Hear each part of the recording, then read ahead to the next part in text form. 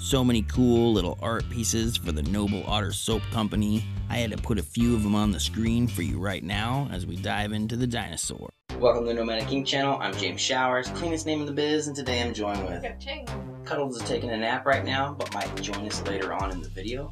Today we are taking a look at the Artisan Shave Soap and Aftershave. This is RAWR from Noble Otter.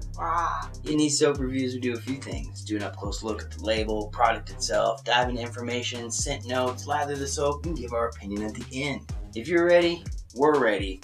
Grab your shave bowl and let's enjoy the show. Take a look at this label. It's fairly simple with some gold and some green around the outside and a little otter dressed up as a dinosaur. I thought it was pretty cool. That's one of the reasons why I bought this particular soap. Now the soap itself is fairly clean and crisp looking. You do get a nice aroma from it as you open up the container. We have taken a few scoops out of this already because we tried to make this video before and it didn't work. The soap is kind of hard, but you can press your finger in it, which we will scoop that part out and throw it in the bowl, getting it ready for the lather station. I am going to bloom the soap up, so we're going to put some warm water on it and let it sit up for 5 or 10 minutes. Now the aftershave has got the same label on it. It looks pretty clean and crisp, and we do have a reducer on the top. The natural ingredients that are in this soap are going to be your beef tallow, your coconut milk, and we have a castor coconut avocado oil. They do have butters of mango seed and kukum, along with a few other extracts like a watermelon and white willow bark. Now the scent profile for this will be a bergamot with sweet orange, vanilla, dandelions. They also have an Atlas cedarwood, neroli, and a little bit of musk. The aftershave is going to be a mixture of alcohol, menthol, witch hazel, and some aloe, along with a few other extracts. We'll dive into a little bit of backstory as this soap maker made his way home from work. Two of the older boys would hide out and try to scare him with the RAWR that quickly became a little tradition of theirs. Now when he made this soap, he thought of all the things that they love, like dinosaurs, oranges, and dandelions. RAWR is going to be for all the fathers out there that wake up every day and strive to be the best they can be. The soap's all bloomed up, so we're going to drain out the water. It has left the soap looking kind of porous, but that's not bad. Now I start off with the brush just dry, and we have to wetten it up. It just did not work. Most shave soaps lather up fairly well in the bowl that I have. If I'm not lazy, I will link it down in the description below.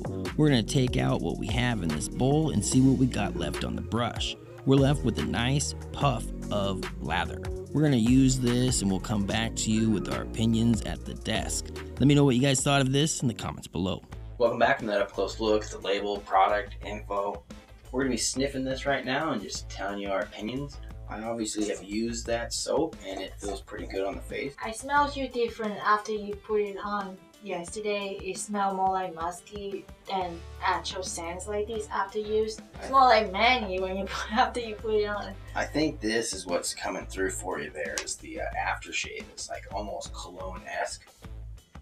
Does it smell a little brighter? I mean there's a lot of alcohol scents there, but I put some on my face. Can you smell me? What does it smell like? Yeah.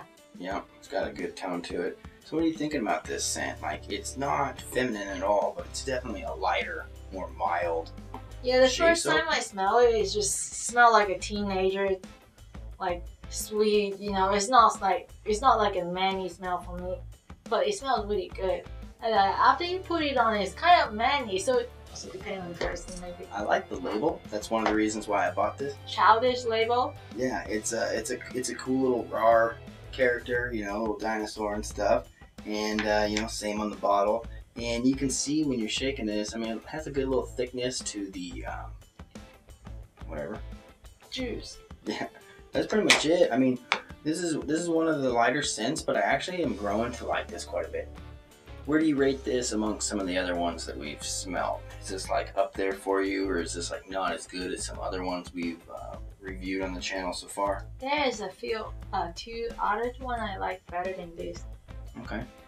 It's nice.